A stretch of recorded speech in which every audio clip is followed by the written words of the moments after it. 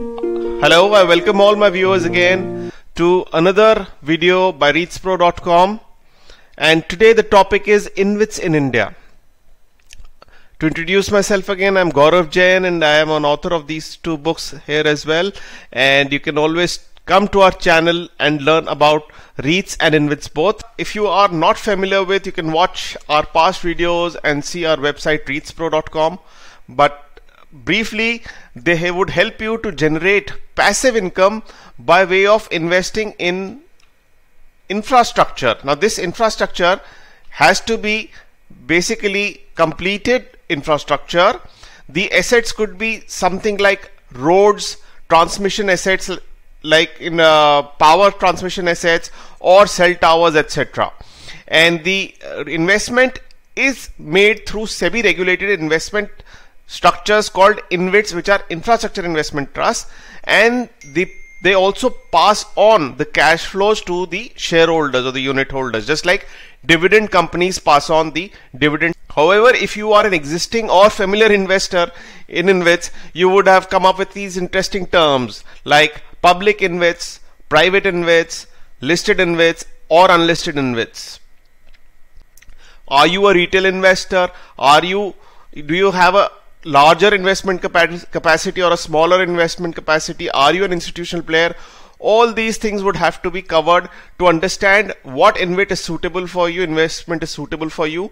And this is a summary for all these terms that you might come up with with respect to InvIT. So there are public InvITs, private InvITs, and there are alternate investment funds, listed InvITs, unlisted InvITs, NCDs of InvITs, as well as equity of InvITs, and so on. We'll cover all these aspects in this video. If you haven't subscribed to our channel, please do so. There is a discussion group we have. It's a WhatsApp chat group on REITs and InvITs. It's in the description of this video itself and you can join that. There is an older video on REITs versus InvITs which is already there, so you can understand what REITs versus InvITs are. Today we are concentrating mainly on InvIT. First thing is that there are three basic divisions you can think of. One is a public InvIT, one is a private listed InvIT, and the third is the private unlisted InvIT. So we'll start with the simplest and the most relevant for the retail investor, which is the public InvITs. So public InvITs are those which are listed on both BSE and NSE, and they are available for retail investment.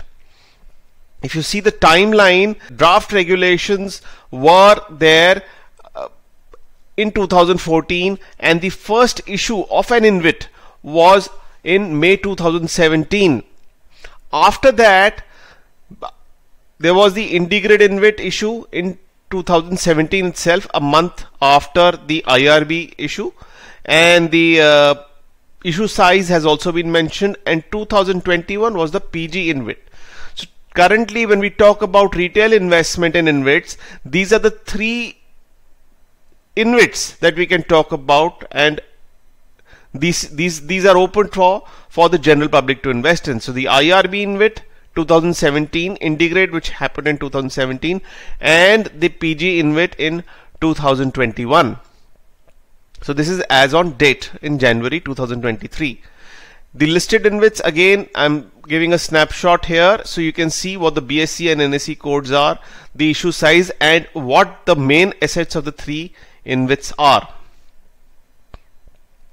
The structure of an InvIT is something like this. So you have a structure where there is investors and they invest in units. The fund is there. It invests in equity or debt, and the amount of distributions flows upwards like this right up to the unit holders. That's what the structure of a public InvIT is. And there are project managers, O&M is done, sponsors, trustees, and so on. So the history of distribution is given here as well. We have the whole history of IRB InvIT presented here, where this is the per unit distribution right from the time the IPO happened in 2017. And this is a investor presentation snapshot. A lot of information can be gathered from the investor presentations that are given out by the companies. Similarly, we have the IndiGrid distribution history right up to now, from 2017 onwards to now, and all these are per unit distributions, along with the snapshot of an investor distribution where some relevant records are given for your understanding. The IndiGrid snapshot was there. So the outstanding units has been given, which is, and how do you calculate the market cap? It's outstanding units by market price, a simple calculation that we do for stocks also. Then what is the record date? So you need to see a X date, and that will tell you whether you'll be able to get the distribution for that quarter. So this is published quarterly. And the NAV, which is the net asset value, and we'll make a video on these market price, NAVs and everything also later. But broadly, to understand, the valuation is 135 per unit and the market price, for example, is 140. So that's what the presentation gives you as a snapshot, the investor presentation they come out with. The PG InvIT distribution history is like this. So from May 2021 to now, these are the distributions that it has done. All this data is available even on our website reitspro.com, and a lot of this data, the best source is the official websites of the InvITs or SEBI websites. If you really require a compilation of important links, you can also mail us at this ID and request. You can put the subject as request for link file, and we'll send you a file with all the links that could be useful to you for InvITs. So coming back to dissecting InvITs, now if you look at this chart here, it starts with AIF, which are alternate investment funds which can invest in realty assets. These are also SEBI regulated, and so are the other entities, which are private InvITs, unlisted, and private and listed InvITs coming on to the public listed InvITs we just discussed. So the difference is that it gets more and more compliant as we go right on the scale, and there is greater operational flexibility as we go left on the scale. So this is the entire gamut of InvITs that we have today, not starting with AIFs, but these three. So AIFs is another entity, whereas InvITs would be in these three categories. So if you look at how do you find this, so I've given you a snapshot here. So you go to the SEBI website and you can choose InvIT public issues and the final offer documents, and you'll see these very InvITs which we've talked about right now. The public InvITs which are available to retail public. Then there are private InvITs, and they are not suitable for retail investor, and they operate via private placements. So again, this is the list which I've again extracted from the SEBI website, and there are 12 records there: InvIT private issues, final placement memorandum. All these are different infrastructure assets. Now there is the third category. The second category which we talk about is private listed InvITs. So there are listed InvITs like InvIT Trust and Shrem InvIT, where if you see, this is the shareholding pattern. This is the shareholding pattern in December 2022. The individuals are zero here as far as the InvIT Trust is concerned, and the right one is for PG InvIT. So the PG InvIT has a 23% holding by individuals. So this is what the difference is between a private listed InvIT and on the right a public InvIT, which is right is the PG InvIT and left is InvIT. And if you see, InvIT is also I'm just showing you the listing here. So this is the listing on the BSE. So again, Shrem InvIT is another example I'm showing you here. So this is again a listed InvIT here, and this is a snapshot of a document. And Shrem InvIT again is listed like this, and I'm sharing a NSE snapshot here. Now, having covered the first two on the right, which is the public listed InvITs and private listed InvITs, we come to the third one, which is the private unlisted InvITs. These are, like the name suggests, not listed on stock exchanges. Therefore, they are not even for the general retail investor. They came up as an alternative to the private listed InvITs, because private listed InvITs had their own set of regulations, and SEBI came up with this kind of a structure so that InvITs are more flexible in their whole process of interaction with investors and disclosures and so on.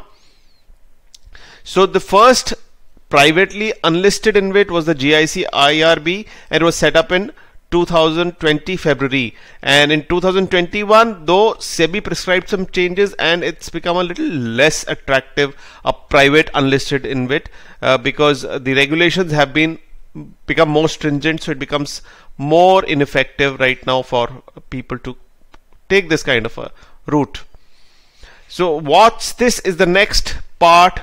We try to solve some small questions which may come up with respect to InvITs. For example, what is an InvIT equity, what is an InvIT bond? So both IndiGrid and NHAI have, for example, both equity as well as bonds.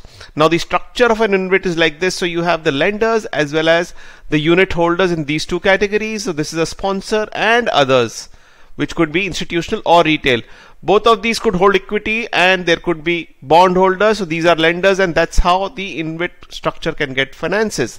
Therefore, you could have an InvIT having both these. So India Grid Trust, for example, has equity which is listed, and it has bonds also which are listed. So again, these the whole distinction between this is also clarified in another video, because NHAI InvIT also came out with an NCD issue in October 22. The next what's this is that you could have an InvIT name is the same, but it could be public or private both. So you could have an InvIT with the same name, and one happens to be a public listed InvIT, the other is a private InvIT. For example, the case of IRB. So you have the unlisted IRB GIC InvIT and the listed public InvIT as in this snapshot here.